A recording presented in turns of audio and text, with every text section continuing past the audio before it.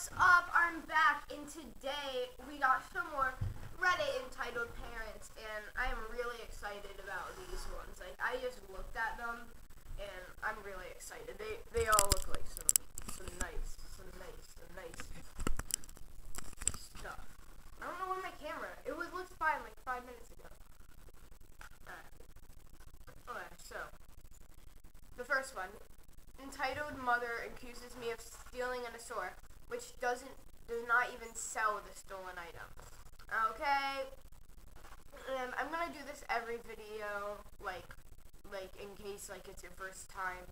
Me is me. EM is entitled "Mother." EK entitled "Kid," and this is an extra. C cashier.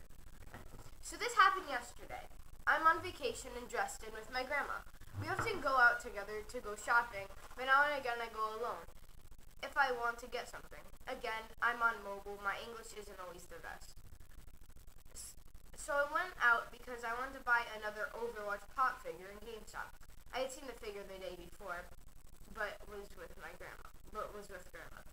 The GameStop is in a large shopping center with many different stores. Important to know that the GameStop is the only store there that sells pop figures. I went in, took the figure off the shelf, and headed to the cash register. There was no employee, so I waited. In comes the EM and her EK. The EK runs over to the massive shelf filled with pop figures and starts looking through them. Meanwhile, I pay for my figure and start heading out. The EK runs over and points at me. EK, "Mom, she has my figure. That's the one I wanted."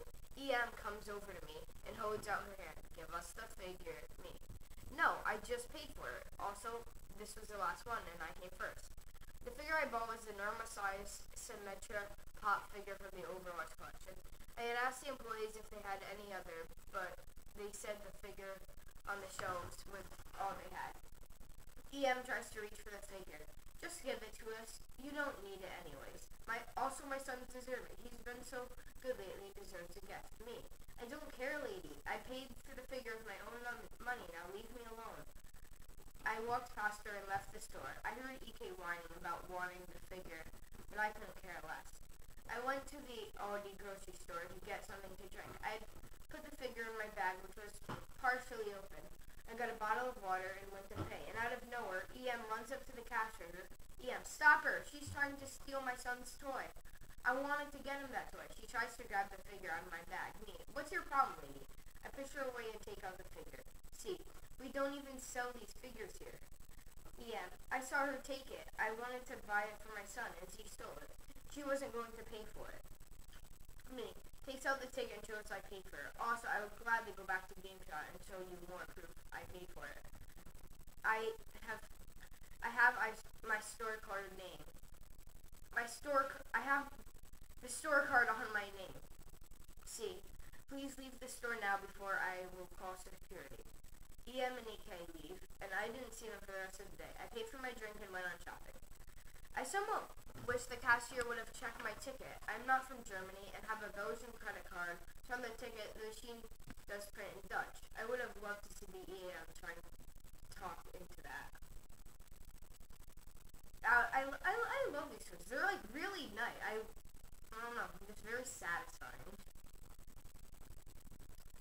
Okay, so we have the next one. And if my mic was a bit off, that's because it was far away from me. Really, it's closer now, so it should be better. No, this one is called, "No, your kid does not need an MRI. They need an ice pack." Due to popular demand, I was doing paramedic placement at a small rural town on the coast. Lovely place. We get cold one, lights and tires, to an upper-class suburb, to a kid who had fallen off a bike. Upon arrival, I quick scene size up. Small toddler on bike on nice soft grass, distraught mother at door.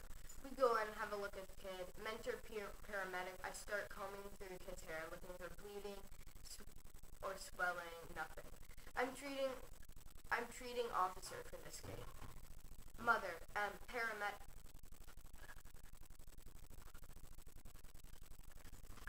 Mother, paramedic. I don't know. I'm getting confused. Oh, this is the CAD. Okay. Mother is M and paramedic is P. Me, to kid. "I'm not seeing anything. Can you point to where it hurts?" Kid, point still looks remote. M, she'll have to go to the hospital. Me, I'm not seeing any reason why the kid needs to go to the hospital. We're having a hard time finding the bump. M, she needs an MRI. Please note, the closest MRI is a 2-hour drive.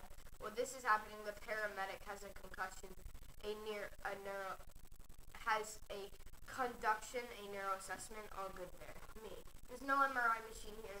The emergency ward only has 4 beds. Have you put an ice pack on the kid's head? Me, no, but she needs to go to the hospital and get checked. P, let's start with that then and see if that improves. Paramedic starts to grab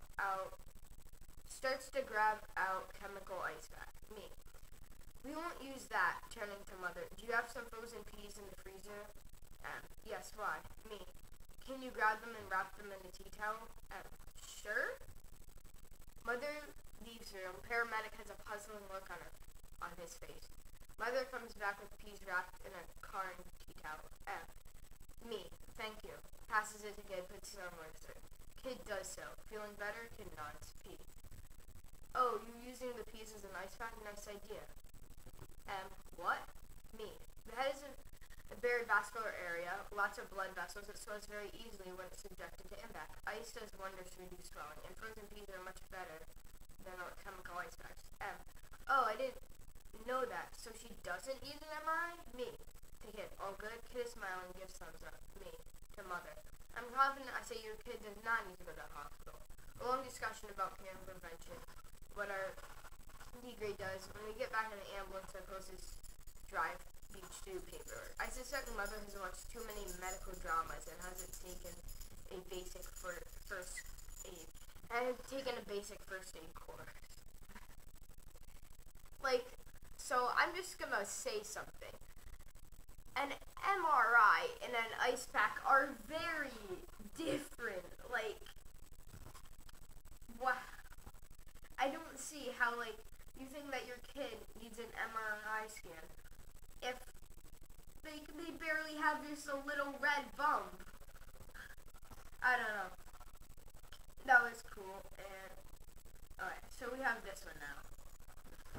EM pulls a taser on me after I don't give her and her kid a refund. Taking up my coffee real quick. So this is my first post here. I work at the local supermarket. Obviously, we have all sorts of idiots and entitled buffoons come in, but this one clearly takes the cake. So this mother came up to my checkout lane and started putting stuff in the belt.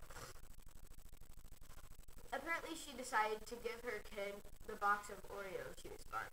He looked at to tear through that like there was no tomorrow. So she pulls it away from him. Situation ensues. Yeah. Me, you know the drill. Tony, put those down. She turns to me now with a half-eaten box. Yeah. Oh, I'm sorry. Could I get a refund for those? Me, ma'am, you haven't bought those yet. Yeah, yes I have, and I can't use them. Now, can you give me a refund? Me, ma'am, you haven't bought them. No, you have to. That'd be $5, roughly. Yeah. No, I bought these, and now I want my money back. Now, I don't know if this was some god-awful scheme, or if she was actually stupid. But either way, me, ma'am, I cannot give you a refund on a product you haven't bought. Ma'am, you'll give me a refund! At this point, she pulls out a taser and starts waving it in my directions. I hit the button to trigger the silent alarm. The cops are now on their way. Yeah. Give me a refund, you idiot. Me. Look, ma'am, I can go get the manager. Maybe he can help. Fine, go get the manager. So I go back and get him. He comes out and talks to her. I didn't hear what they said because I cowered in the office for fear of being tased. But the cop showed up after about 4 minutes and arrested her. So that was a fun Friday. For about 10 minutes in, okay, I thought that this would last like 15 minutes. So I'm gonna try to find one real quick.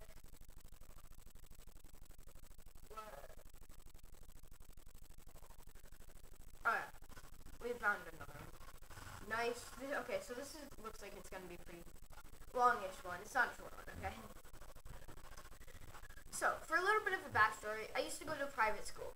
No, my parents aren't rich, but we are middle class. And yeah, they want me to go to a good school. So they sent me to a private school. They thought that the environment would be perfect to me. They saw good reviews online. Obviously, this is not the case. Anyway, let's get on to the real story. So 2 years ago, I, as you read, went to a private school. In the middle of the school year, I had 2 weeks of sad and agonizing time, which included my mom going to the hospital over a dispute with my stepfather.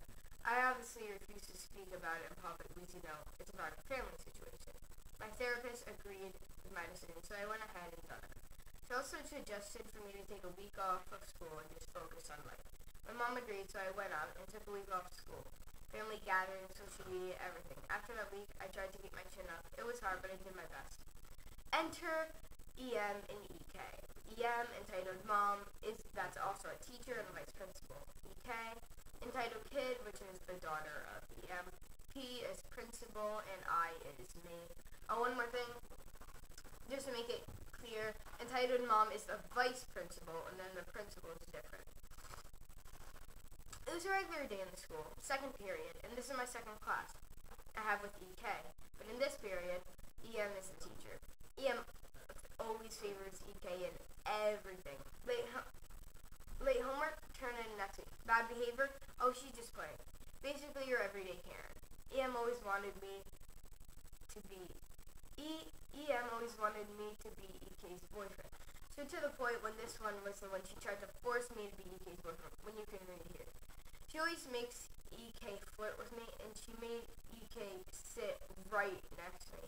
She always used to annoy in front of me. So here's where the story starts. I'm already having a bad day. My headphones got ripped off when I closed the door in the morning. You can imagine how mad you'd be when you're having a bad days every day. So I sit down, put my binder on my desk. I look back because my friend calls me and cracks a joke, because he knows I was having a bad time lately. When I look back to my desk, my binder's gone. I look right next to me. EK had the binder to her chest. Me. EK, please hand me my binder back. I was pretty protective of my binder because I had some pretty important and sensitive information there, like some drawings I did not want to show anyone of that situation I've been in before. My therapist recommended drawing some bad situations when I was in one to relieve some stress. EK, no, not until you tell me why you were absent the whole last week. Me, I just had some family issues, nothing really. EK, no, I want to know what happened, so it's opening my binder. Me, don't open my binder. I'm going to tell you what happened. I'm not going to tell you what happens.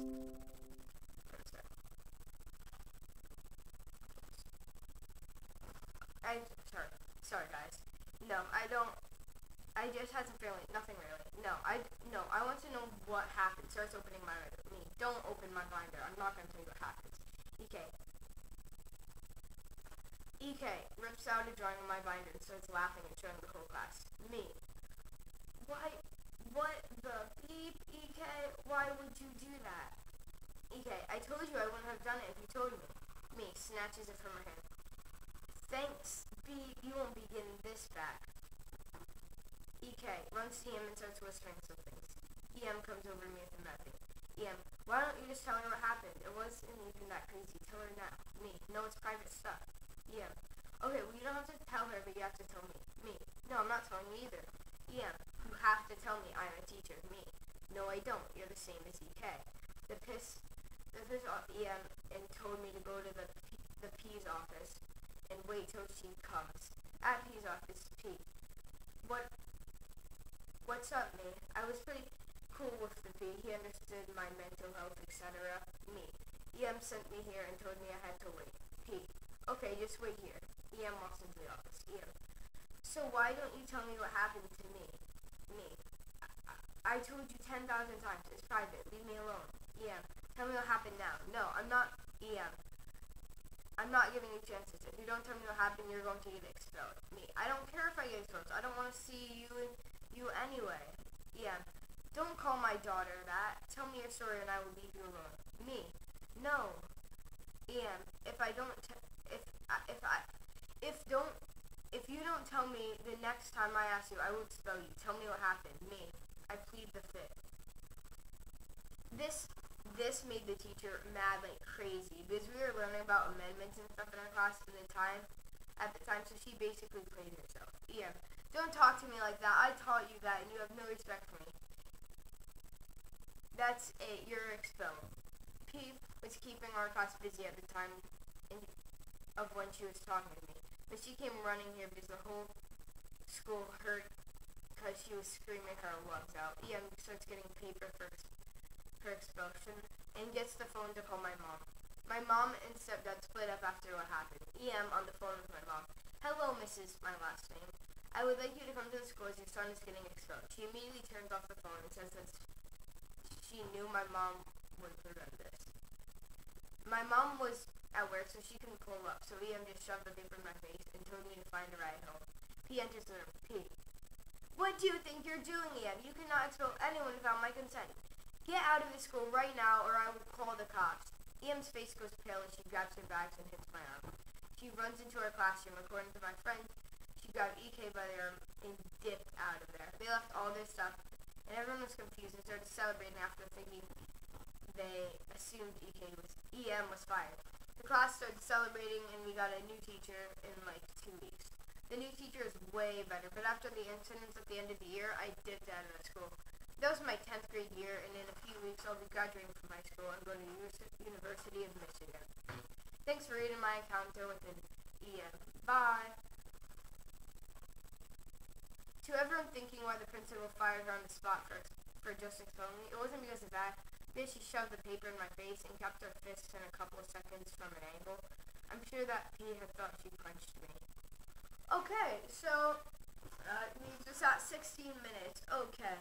So I think it's time to wrap this up, and if you enjoyed these entitled parent stories, make sure to smash that like button. That's basically gonna tell me in the comments below if there's something else you want me to do, like really whatever on the channel. And yeah, that's it. So bye.